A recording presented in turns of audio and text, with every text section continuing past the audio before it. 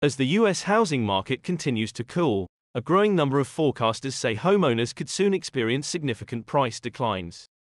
These analysts look at the record run-up in home prices during the COVID pandemic and say a drop of 20% or more looms in the near future. "We're at very, very frothy levels right now," says James Knightley, chief international economist at Bank, the global financial institution.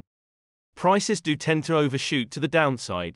Knightley isn't the only analyst to predict a sharp decline in home values coming soon. For affordability to come back to 2020 levels, at current interest rates, housing prices have to decline more than 40%, says Vitaly Katzenelson, CEO and Chief Investment Officer at Investment Management Associates. The housing market boom slows. The real estate market caught fire in the spring of 2020 and continued to blaze through mid-2022. Fueled by record low mortgage rates and pandemic-induced migration, home values soared. Inventories hit record lows. Bidding wars became common. That mismatch between supply and demand led to skyrocketing prices.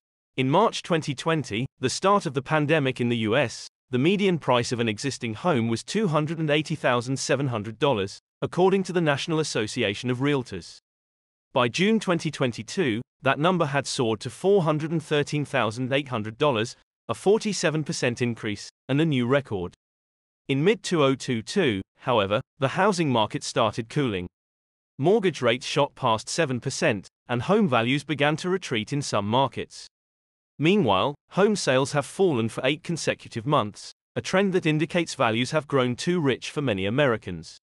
Prices have to fall substantially in order to restore equilibrium, Ian Shepherdson, chief economist at Pantheon Macroeconomics, wrote in an analysis in late October. The supply curve for housing is not flat, so the plunge in demand will drive prices down. Price-to-income ratios are out of whack. The pessimists compare home prices to median incomes, a basic measure of affordability. If the median home price is $360,000, for instance, and median family incomes are $90,000, then the price-to-income ratio is 4.